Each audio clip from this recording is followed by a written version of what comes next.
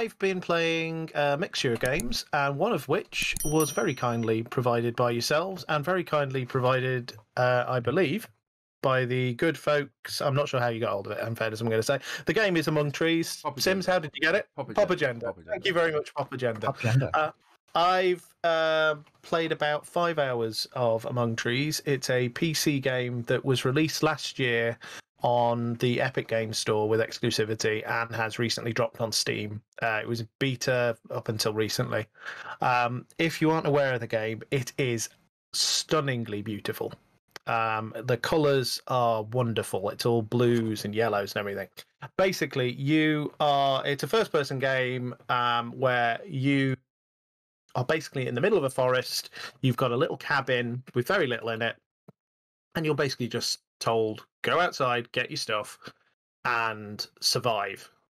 So go looking for food, pick up, there's loads of mushrooms and plants and raspberries and all sorts of stuff. There's a river where there's water. Hello? Is there a narrative reason why you're in this forest doing things? Very little. It's a nice place to be. Go and live your life. It doesn't bother with narrative or giving you anything like that. Up to a point, and I'm going to get to the point where I think, unfortunately, they don't quite stick the landing. Okay. But you go off and you explore, and it is very much the case of just pick a direction, go in whichever you want. Like one way, there's a river. They're surrounded by rocky mountains. There's rabbits running around all the places. Loads of electricity pylons that are sort of just randomly there, and if they're there, there's probably boxes and things where you can pick up bolts and little bits and pieces, giving you a hint as to where the game's going. There's boxes you can't open, some that require an axe, and basically you're picking up bits and pieces that you've got to get back and craft. So you've got to expand your room and make it your cabin and give yourself a crafting room so you can build things like your axe and a fishing rod and what have you.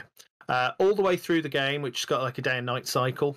It's each day you've got to keep yourself well fed, well watered. You've got an overall heart thing. If you're getting tired, if you're too cold, so you're constantly trying to balance this. So you're being told basically go and explore, but if you go too far, you might not make it back to the cabin in time, and you'll die if you don't. If it's too cold, so you're constantly going, oh, if I eat this will give me a bit of health, and it'll also warm me up a bit. And for the most part, it's just you go off and explore it. It's very nice, plays very lovely music, really atmospheric sounds and everything. There are threats out there, i.e. there's bears. Watch out for them bears. Not bears. Yeah. You can avoid bears, but as someone who's died twice to a bear in this game, if they smell you, there's no avoiding them. Or at least outrun them. No. Oh, no. not at the level of the game where I am at the moment, anyway. I end up with a bear on top of me, ripping me to shreds. But most of the time, there's no threat. It did start to feel a bit aimless. It was I'm enjoying it. I can see that I can make food. I can go. I want to get enough to get this. I wanted to get my cooking station set up first, so I was okay, I need to go and get enough pieces for that. So I've got to go and find some driftwood. Okay, I'll go down to the river, I'll get some water to refresh myself from the river, and I'll get this driftwood. And I was starting to build that up, and I felt I've got the choice of which room I'm going to build first. That's where I'm going to go. I thought I'll get food. Then it's I'm going to get my crafting station so I can start building my tools. So I've wandered off, and I'm going to looking for all my bits and pieces. And I'm having a good time with that because all of a sudden it's now I've got enough to build my crafting room. The crafting room, just before then, I was starting to get a bit bored because I was you don't know. You go off in a direction, you have no guarantee what's going to be there. So I could spend ages walking in that one direction and not come across any of the stuff I need. There's no guarantee I'm going to hit a pole. I'm going to have to wander around. So I was seeing whole days disappearing, and all I'd really managed to do was pick up a few button mushrooms and some raspberries, and then had to leg it back before I died of hypothermia. And then I managed to find an area with lots of bits of debris, and it was enough to build my crafting table, and that's just opened the game up because all of a sudden I can build a compass, I can make a map, I can get a canteen for water. like make an axe, the fishing rod, all this other stuff. And it's like, okay, well, that means I can go further afield, I can survive longer. I'm loving it. It's brilliant. But the bit where I say I don't know whether they've stuck the landing is I wake up one morning, open my door, and there's this cute-ass little fox sitting outside. And it's like, oh, that's sweet. Don't And it's trust like, that fox. you can... Pardon? Don't trust that fox. Well, it's a very cute fox, and it says you can pet the fox. So you go and you stroke the fox, and the fox is going to be your friend. It's going to be your pet, and it will go and find things for you. Only problem is, it then flashes up. Make sure you feed your pet in the next 3 days. They need to feed at least once. They like fish. So that's the game telling me, you need to get a fishing rod. You need to go fishing. Go and do this. I'm like, I was enjoying being able to choose what I was doing. Now I've got this cute-ass... Can you unfriend? Him? Well, I want the fox, but I don't want the fox to be dependent on me. Yeah. And now I feel like I've got to go and look after this fox. I have a question regarding the fox. Go on. Can you eat the fox? I haven't got anything to kill anything with yet. Saying, just a big rock. Bare hands. Yeah. You can't. There's no violence in this game, and I don't even know. Oh, hold on. Let's go back to the bear devouring you. I am going to be able to hunt, I believe, at some point. So at some point, I'm going to be able to like kill animals. I presume these rabbits are going to get it, but yeah. And those bears. So you said there's no narrative that keeps you there. Is there like something on the hill that's supposed to like you got to get to here? Like, nope. Is there's no like main objective to get to? Nope. It's just survive. It's tranquil and enjoy the ride. They describe it as like a Zen-like experience, and I completely get that. It's very nice to wander around and just do it at your own pace. That's why it was a bit wrenching when it suddenly found like, no. Now you need to go get the stuff for the fishing rod because your fox is going to die. So that bit was a bit. Threw me a bit, to be honest. They just kind of threw a kid at you, you know? Yeah, exactly. Yeah, deal with this. Hey, you got to take care of this now. Like, what the fuck?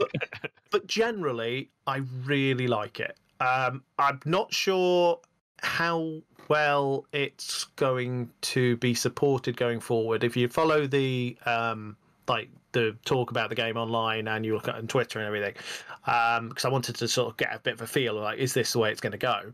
And there was a lot of people talking about abandonware and like, they're not really doing anything. But the developers on Twitter every couple of months go, no, we're still working on the game. We're going to get it out. It's going to get released on other systems, maybe on other systems, and it's coming to other storefronts, i.e. Steam. And we're working on the update. We're just concentrating on the update, but they're not really like giving you any information about it. So some people are a bit suspect about how far it's going to be supported. I think Stardew Valley's quite the same. Like, you just go really quiet, and the next minute it'll be like, boom! Here's all this stuff. What I'm hoping. I think that's what will happen, especially if they at least they're coming out of the woodwork every couple of weeks and going, look, chill out, man. We're gonna sort this out for you, but we're busy. Like, I'm guessing there's about 6 of them in one room. Yeah, it's a small team by the look of it. I think they need to step up their Twitter game though, just to reassure people a bit and go, okay, it's fine. The other thing that I will say, and obviously whenever I've come on this, I've always talked about how much I love VR. This game needs to come to VR. To be in that wood doing that stuff, I would be so happy. They've got no plans to do it according to their FAQs. Please, if it's at all possible, if any like major team takes it on and go, okay, we'll do a version for you. This game would be beautiful in VR. It really would. It would work so well. No, I highly recommend it. It's not an expensive game, but yeah, I'm going to play more of it. I'm going to see if this fox leads me down the wrong path. But it's really, really, really, really good. So thank you very much for giving me the opportunity to try it. I do recommend it. Yeah, check it out. It's not going to break the bank, I don't think, but you'll have a good time with it. Regarding the like, let's say hypothetically 50 hours in, what would it look like? Bigger a house, loads of equipment. Yeah, like, you can do your house up. You can really do like decorations and really make it your own. At which point you'll be like cooking all sorts of stews. So you just be making all sorts. Not worrying about dying and like having a woolly coat and stuff like that. I'm guessing. The game it reminds me the most of is, have you played Raft at all? Yes, I played Raft. Yeah, it's like Raft. You're getting your bits and pieces and you're like, I'll make myself a bigger place than this and I'll go and do that. It's got that vibe. to it, but with slightly less peril. And any closing thoughts on the game? I'd like to see it come to consoles. I'd like to see them eventually. I think it'd do very well on the Xbox. It's the sort of thing, if it came on Game Pass, it'd kill. I can't believe it's not. I'm looking at the couple pictures of it right now. The game looks absolutely beautiful. It's gorgeous, and the sound is brilliant. It has had I've had a couple of weird crashes early on, but for the last 3 or so hours, I've not really had any problems with it at all. It's a nice place to be. Two final questions for myself. What did you play it on, and what kind of like I don't know gubbins have you got in it, like graphics cards, processor, etc. And what would you score it as? I played it just using my Shadow PC. I don't think it's a particularly taxing game anyway, so I don't think people are going to struggle to run it. But yeah, very, very pretty anyway. So it's mouse and keyboard. I think people have said you can play it with a controller if you use like the Steam big picture mode. It will do it. And I imagine with the limited controls I've had so far, because I'm not that far into it yet, I could imagine mapping that to a keyboard, to a controller, and having a good time. When you get more skills and stuff, maybe not. But no, in terms of, it's a healthy 7 in the early days, but it could get more. 7 for the early god. 7. I'm going 7. Ooh. Out of 10. Just clarify, not out of 100. It's very good. Out of 100. Yeah. I'd say it's a healthy 7. Could develop into something more. Good game. Fantastic. I will update you again if I can at some point. Can we just give Chris a massive round of applause, because he smashed that as well. Really, that was amazing. Like, there we go, man. Good job, Did Chris. some research, like read some notes, man. Like, really appreciate that, man. I'm really, tear to my eye, man. Go out and play this game, children.